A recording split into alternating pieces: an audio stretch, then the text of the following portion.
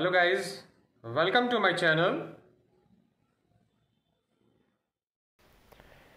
In this lecture, I'm giving example of sending data from one activity to another activity. So how we can send the data? In the last program, we have learned to open a second activity from this one activity. So from here, we are sending a one data to this activity, second activity, and we will display here.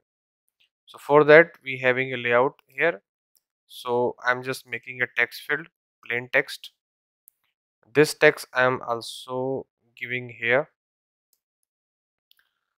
So giving a position to this text and connecting with the button. Okay. So after button, the text is here.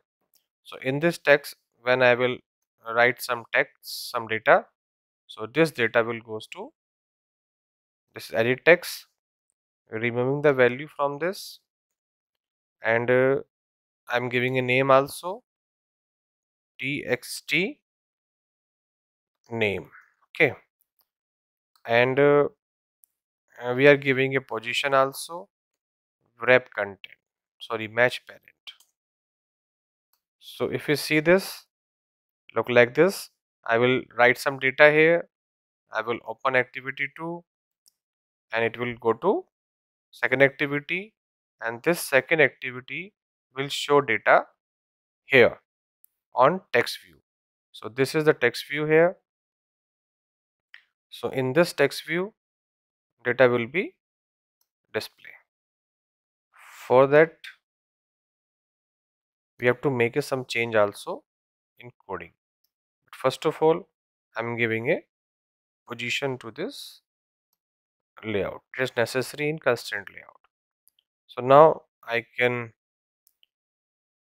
give the match parent, then wrap content also, and name also. Name of this is txt display name.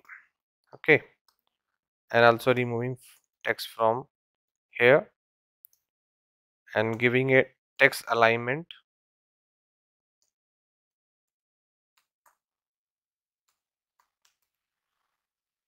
to center, and text size to 30 dp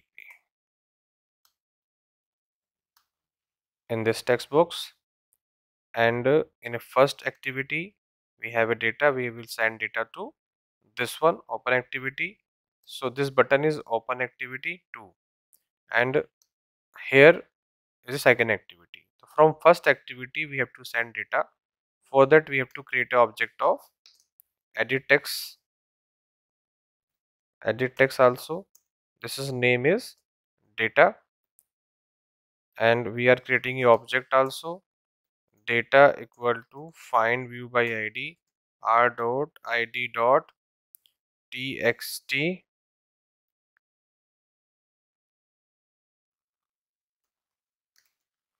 txt name, txt name. Okay, so data from this we have to pass to intent. So we have to we have to write put extra here. Input extra, we have to give the key is the name, and the value is data dot get text dot to string.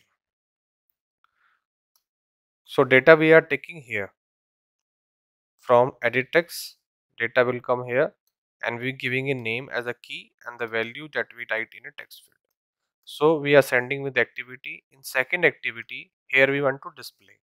So in second activity, we also have to create the object of edit text, and display name. Here we have to link this also by find by view id r dot id dot txt display name. Okay, txt display name. Actually, this is text view. It's not edit text. This is text view. Okay, so this is text view. Here we have to display the data which is coming from activity 1. So for that we have to write here bundle data equal to get intent dot get extras. So by this line, all the data which is coming from this activity, one activity, will be taken by activity 2. So all data from first activity we will take in a bundle. So with the help of bundle we can display data. So display dot set text, and here we can give bundle dot get string, and string name we know name was the key. So here in coding 1 we are giving a name as a key, and in second activity we are reading the value as a name. So here we will get the value. Now if I run this program once again, you see the output, it will run, and when I write some data here, I write my name and I click on this open activity 2. You see my name is display here. So by this way we can send data from first activity to second activity. This is also example of explicit intent, but with sending a data from one activity to another. Bye this time. See you again in next lecture again.